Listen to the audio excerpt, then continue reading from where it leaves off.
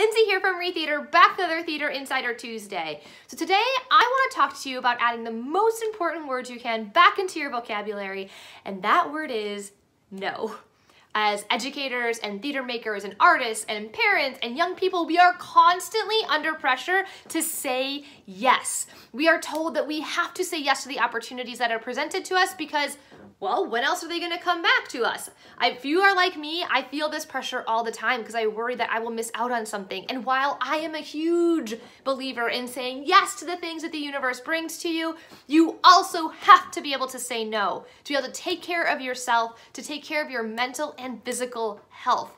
So if you are like me and you need permission to say no to things, today I want to be that person that gives you permission to say no. Say no to that parent volunteer who brings you down and causes so much drama. Even if you think you can't survive without them, you can.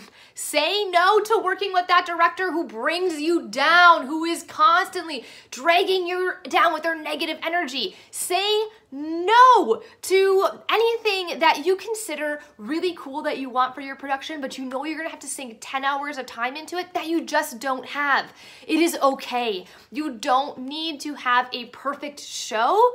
Your mental health and your students' mental health is so much more important because there are some things that you can't say no to. You cannot say no to your work or school obligations, as much as we would like that to be the case. You can't say no to your family and the responsibilities there. And you can't say no to being a good person.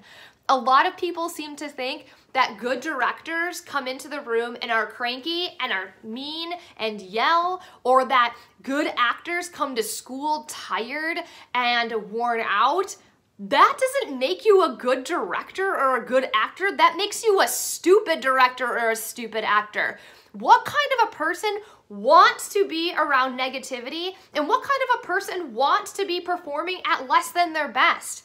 Yes, there are going to be times when you blow up in the rehearsal room. There are also going to be times when you come to school tired. But if that is your mode that you constantly are operating within, I invite you to take a step back and look at what's going on around you and what things can you say no to so that you are able to be performing at your best and giving other people joy with the work that you're creating.